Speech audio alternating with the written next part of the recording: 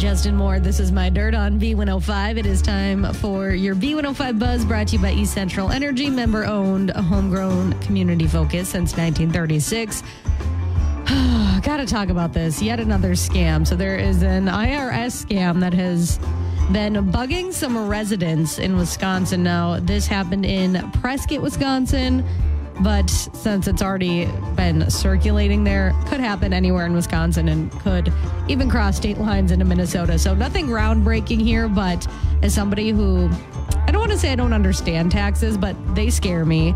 I'm always scared I'm doing something wrong, or, you know, that I'm going to get a call from the IRS saying I owe money, and I would not know any better. Okay, so that's kind of what this is. Basically, scammers are calling people in that area saying this is the IRS. And of course, they can make the text look legit, and they can make the caller ID look legit, all that, because this is text and phone call.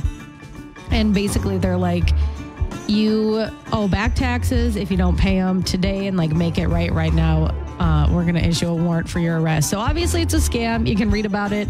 B105country.com. Like I said, it seems like you'd be like, okay, well, why would someone fall for that? Well, you know, some of us are scaredy cats, and I would not even know if I owed back taxes. I don't want to say that. I'm like incriminating myself, but not, because I didn't do anything wrong. But you know what I mean? Like, it's hard to keep track of that stuff. So, like I said, read more about that on our website. And then I thought this was interesting.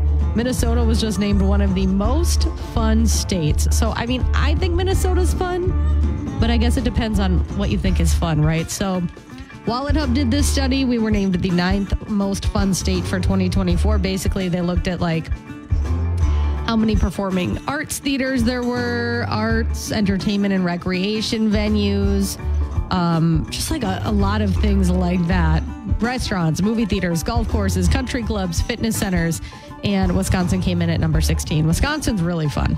Can't deny that. So you can read more about that, B105country.com, and your B105 app. Coming up, Eric Church, Lady Wilson, Dustin Lynch, and more. Billy, as Ken would say, on B105. It is time for Lauren's Country Lowdown. You know, he's on a first-name basis with a few of these country stars. So let's talk about Post Malone, because, well, everybody's been talking about him. He's been the talk of the country music world because he not only had a smash hit with Morgan Wallen, I had some help, but he really dove headfirst into this whole country music thing, and he just released F1 Trillion, his country music debut. It came out Friday, and then he released the long bed version, which had extra songs. And the consensus, for the most part, there are haters, of course, because there always are, is that it is an incredible album and that, you know, he belongs in country music. And that was very evident with his Opry debut as well recently, because he really respects the artistry and the history of it all and all that. But it looks like people just really do love it. It is aiming to be his number one debut on the Billboard 200, his first number one album since 2019. Now, his album, F1 Trillion, already went gold last week before it was even out. That's how many people were listening to it and pre-ordering it and whatnot. And now it's set to sell 200 to 225,000 more copies in its first week, which it hasn't even been yet. So I'm just loving it. You can see clips from his Opry debut and read about the album, all that, B105country.com. I hope he's not like doing one country album and then moving on. I hope he stays in it for a while, maybe forever, but I won't get greedy. But Luke Combs, he just did a radio interview, and I was talking about this earlier in the hour. He really does seem to be like the most humble person. So basically, in this radio interview, he was asked if he was going to be bringing his kids on tour, and he said he doesn't think so. Basically, he said that he wants them riding bikes and not tour buses. Now, he says, I can afford a nanny to come with us and help us out, or, you know, if Nicole wants to come on the road for a few days. But he says he doesn't want to use any of his star power when it comes to raising his kids. He says, I want them to have a normal childhood. It was our choice to have kids and bring them into this life, and I am not going to, you know, just like basically let them see the downsides of fame. And he's like, I'm going to be there for them. He's like, I don't want to hire a nanny. I want to be there with my kids. I have the privilege of doing so. So not only did he say, like, I don't want them touring with me, they need to have normal childhoods, but he's like, I will sacrifice what I need to sacrifice in my career, even if it means not touring as much, even if it means Nicole's not out on the road and the kids aren't on the road, because he's like, that is that is what they need for a normal childhood. And he's like, they didn't ask for this crazy life. We gave it to them. So I just thought that was sweet. And then he said, you know, Garth Brooks stepped away at the height of his career to be a dad. And he said, people thought he was nuts. And now Luke says, I could probably walk away if I had to. So gotta love how humble he is. And you just gotta love him. And then last but not least, we'll squeak this in here quick. Lainey Wilson, she has a jewelry line coming out. It's in collaboration with Kendra Scott. It's the Whirlwind Jewelry Collection in celebration of her album. So you can pre-order it this Friday, 9 a.m. to 9 p.m. while supplies last. And it's very Lainey, you know, it's very country, if you will. So if you're a big Lainey... Okay, here we go. 7:10 laugh off. By the way, Kevin sent me a message. Okay. And he said that look into Beard brand utility wash and utility softener for your shampoo conditioner needs. Okay. I'll have to check that out. There's a guy one after all. Look at you. Beard wash. Like you wash your beard, right? Do you use soap? We can talk about this later. You don't have to talk about it right now. Okay, yeah, no. But yeah, okay. You have to wash your beard. Good to know. I won yesterday. I want you to go first. Lauren, did you know my dad was a conjoined twin? His brother was my uncle on my father's side.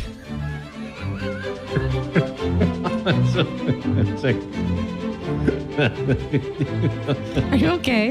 You're laughing at your own joke. I know, that's funny though. Okay. Did you laugh? I smiled. Oh, well, there's the first. Ken, did you hear about the shrimp that was really sick? More prawn jokes. He had bronchitis. How many of these do you have? This is kind of a problem. My gosh. If you find a theme, you got to go with it. Maybe we should put them away and like bring them back later at some point. I have other jokes all right, too. Okay. But I know that you like prawn jokes, like you laugh at them. It's a weak spot, so. Lauren, I stole William Shatner's hairpiece at a convention, and I plan to sell it, but don't judge me. I've got bills to pay. It's a very niche joke. I'm smiling. I'm really putting it all out here. Okay. Ken, I dug, you dug, we dug. I mean, this poem isn't beautiful, but it's very deep. Wow. It's funny. I think you saw my... Okay, no, this is it. This is it. Lauren, what did the beaver say when his house caught fire? Hot damn! Okay. I knew it was something with a dam, but like the way you committed to that. I've committed to all of them today. But the acting that you just had to do. Yeah. I've always wanted to see a beaver in the wild. You haven't? You need to get out more into the wild, I think. I'm literally outside every day. You gotta go where the beavers hang out. I know. Where is that? Lakes, rivers, dams, creeks. Yeah, but I'm at those places. I don't Look see for them. trees that have been gnawed, Okay. and then there'll be a beaver around. Okay. We haven't met a cabin. All right. And you have moose up there, and Yeah, a bunch of wildlife. Okay, so go where the One year we animals woke up and all the trees in our shoreline were gone. I'm not kidding. The beaver took them down. are. Building a nice house. Yeah. Congratulations, Ken. Hot damn. All right. 7:13, B105. We've got your Brain Teaser question up next on The Breakfast Club with Ken and Lauren. B105 Breakfast Club, Ken and Lauren. Okay, here we go. We got your Brain Teaser question. Your chance to win some Papa Murphy's. So I'll get you hooked up right now. Okay. So I'll answer this My question. computer froze. I got it. Okay, you got this. 31% of people say they always take this wherever they go. Now it's loaded. Thanks for the play-by-play. 31% of people say they always take this wherever they go. Hold the Ken there for a second. Do you do this? No, probably because I don't ever have. If I had one available all the time, I would. I try to do this, but then sometimes I'm too lazy. Yeah. But there is a tip out there, a financial tip that said you should bring this everywhere you go so you don't pay Spend for it. money So it on adds it. up. Yeah, it does. Yeah, so 31% of people say they always take this wherever they go. What is it? 727-B105. Call now. Good luck. You can win some Papa Murphy's prize pack. Don't overthink it. Yep, 727-2105 with Luke Combs. B105 Breakfast Club, Ken and Lauren. Okay, here we go. Your Brain Teaser question. You win some Papa Murphy's. You get this right? 31% of people say they always take this with them wherever they go. What is it? Okay, 31% of people. Good chunk of people. Let's take some guesses, see what we got. Hi, B105, what do you think? The water? Yeah. That was easy, I guess. Look at that. Bottle of water. What's your name? I wasn't 100% on that one. Austin. Austin, do you take water with you wherever you go? Just about. Yeah, I would, except I never really have a fresh bottle. My kids go through them all so fast, I guess we should be saving the environment and using our own reusable Get water a Stanley. Right, you got to get your Stanley. Exactly. And Lauren's 14, 20 of them. I have like 2. Okay. Anyways, Austin, congratulations. You have Papa Murphy's. Can you hang on a second? Yep. Congratulations, Austin. There you go. We'll do it again tomorrow. I'm going to put that on my list for 2025 New Year's resolutions. What, to bring your Stanley everywhere? Yeah, because then you don't have to go buy water. Don't you already bring it everywhere? No. Have you ever seen me with it here? No. Oh, I guess I used to see with all the other tumblers. Mm-hmm. I guess there's a difference. Stanleys and tumblers. There is. Right. There really is. How many tumblers do you have? A lot. I got back rid of to a you lot on of that them. one. I got rid of a lot of them and the haven't move. bought one. Yeah, so I haven't bought one downsizing. for a really long time. So Look at that growth. personal growth. Love that. 728 B105. Look at your weather forecast coming up next. And then Lauren's love advice coming up at 740. There's a new way people are meeting on a website that's not designed for dating. Yep, But it's working out for people. exactly. We're going to discuss here coming up on B105. B105 Breakfast Club, Ken and Lauren. Okay, we got Lauren's love advice, and we're interested about this because people are finding love on a website that's not designed for dating, and Lauren's going to clue us in on it. Correct. So apparently, the new thing in 2024, especially over the past few months, is a shocking number of people have landed dates on LinkedIn. Okay. There are a few different surveys and studies that have been done about this. So first and foremost, if you think about it, it kind of makes sense.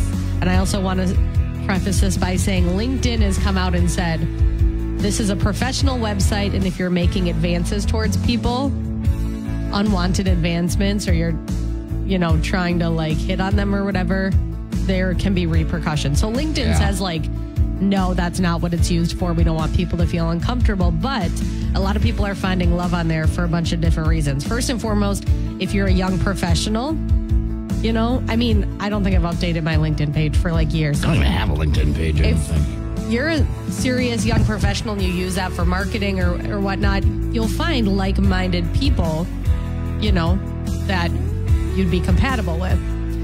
Another thing that's happening is matchmaking companies that are on LinkedIn are setting people up as well. And there's a few different examples of this where it's ended well. And I think even when one couple got engaged because a matchmaking company on there would be like, hey, I found somebody else on LinkedIn. I think that you would be a good fit for them or whatever. So that's the second reason people are finding love on LinkedIn. But also I think people are just getting sick of Tinder, Bumble, all that stuff. They probably are just okay, I'm over this.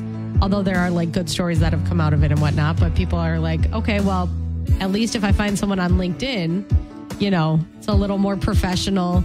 I know a little bit more about them. You can't really lie on there.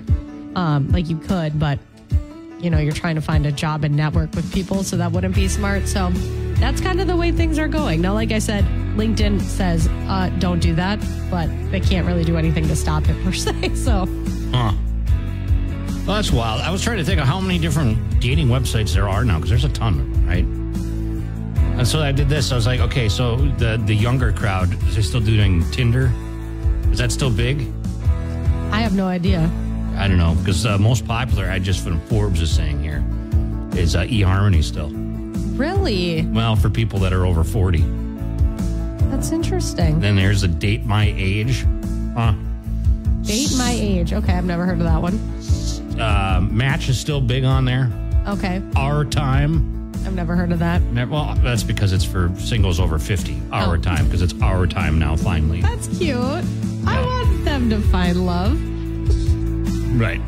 So there you go. It's but we're LinkedIn. Go on LinkedIn. LinkedIn. Change that profile picture. I don't have a LinkedIn. And everyone has a great LinkedIn profile picture because it's all professional headshots, from your job. So Professional headshot from here. I don't really have any.